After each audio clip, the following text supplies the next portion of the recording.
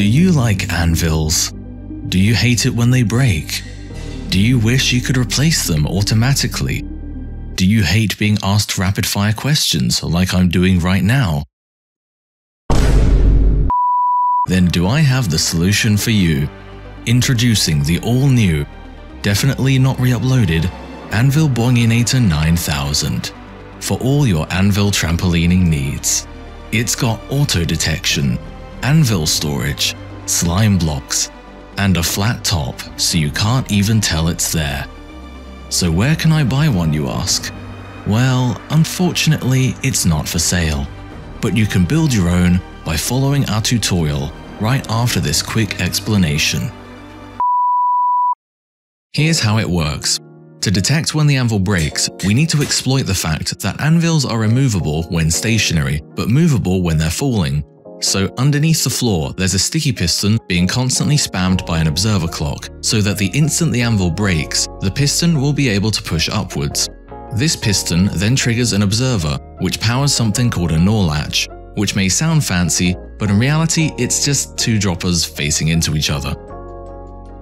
This is important because we only need one pulse, but the observer is going to produce much more than that, which would break the contraption. Using a NOR latch is just the simplest and easiest way to filter out the excess pulses. The latch then turns off the observer clock and unpowers this falling edge monostable. This then gives a 3-tick pulse to this circuit here, which pulls away the floor and moves it out the way, so there's a clear 1x1 hole. At the same time, these pistons pull up to trigger another falling edge monostable. This briefly retracts this piston to load an anvil onto the slime blocks, ready to be bounced upwards. Once the anvil is above the floor, we send a 3-tick pulse to this circuit again to put the floor back. And finally, this torch powers the bottom dropper to reset the NOR latch back to its default state, which turns the observer clock back on and resets the entire contraption, ready for another anvil to break. So to build this, we are going to need the following resources. So we need 13 sticky pistons, 2 regular pistons, 12 redstone dust, 7 repeaters, 3 redstone torches, 9 observers, 3 note blocks, 2 slime blocks, these can't be honey blocks because they do not bounce the anvils, 2 redstone blocks, 2 obsidian or 2 furnaces, it doesn't matter which you use, 1 hopper, 1 redstone comparator, and 1 target block. The area you need to dig is 5 blocks wide, 3 blocks long, and 11 blocks deep, so there are 10 blocks between the bottom of your trench and where your floor level is. We start off by placing a redstone block in the middle of the back row like this. Then we place a block here with a repeater on it facing out of the redstone block, and then a block in front. This block will be moved by a piston later, but for the sake of building the contraption, it needs to be here for the time being. Next, we place a block here with redstone dust on top and a torch on the side. This will then have a regular piston facing to the left. Next, we place a block on the side of this repeater, then obsidian here with a 2-tick repeater facing this way. Then on the end of that, we place an obsidian with redstone dust on top. This will then have a sticky piston facing downwards on the side of it, and this will hold our 2 slime blocks. Now is a good time to place in our anvils. They go on top of this piston arm, and we just stack them up until we have 7 of them, which is the maximum this contraption can hold.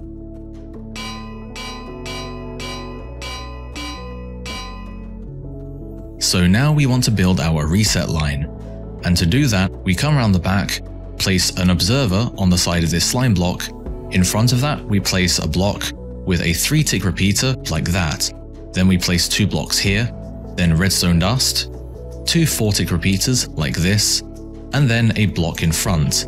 This will have a torch on the side, and then we come around here, place a block on top, a slab on the side of that, and then 2 redstone dust here. And finally, we place a target block here with a torch on top. This will have a block on top of it, but we need to leave it out because there are certain things we need to do first. Next, we place a sticky piston facing down on the side of this half slab, and then a note block on top. Then we come around this way, place 2 blocks like this, a redstone dust here, and then a 3-tick repeater facing this way. Then we place a note block under this redstone dust with a sticky piston on the side facing up. This will hold an observer facing into a 3-tick repeater, like this. On the end of this repeater, we place a block with redstone dust on top, and then on the side of this, we place another block, a redstone torch, another block, and then another redstone torch, like this. On top of this torch, we place a block, and then an observer.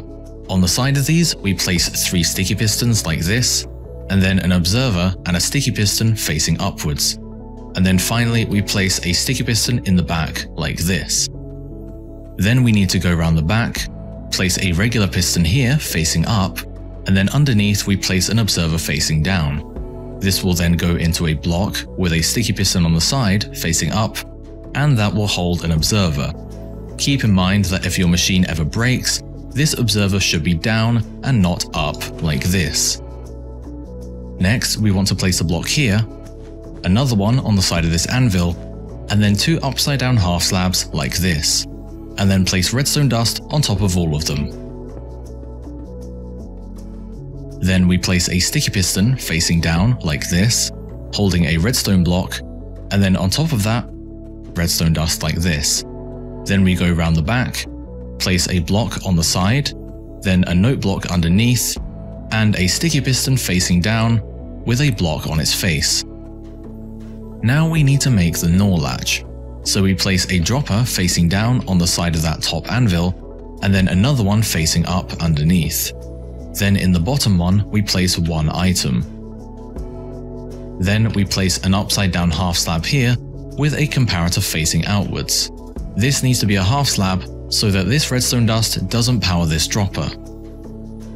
So there's just a few steps left that need to be done in a specific order. First, we place a sticky piston on this comparator, holding an observer like this. Then we place a sticky piston facing upwards with an anvil on top of this block. Then we need to go around the back and place an observer in this empty gap. And finally, we place an observer on the side of this piston and then a hopper here. This acts as a transparent immovable block. Then we can come underneath here, place this block underneath the dropper, and then we get a redstone block and power this dropper. And this will reset the entire system. Then we can break this and test the machine out. So now that it works, there's just a couple of things you need to know. The first thing is that there can't be any blocks in this area next to the slime blocks.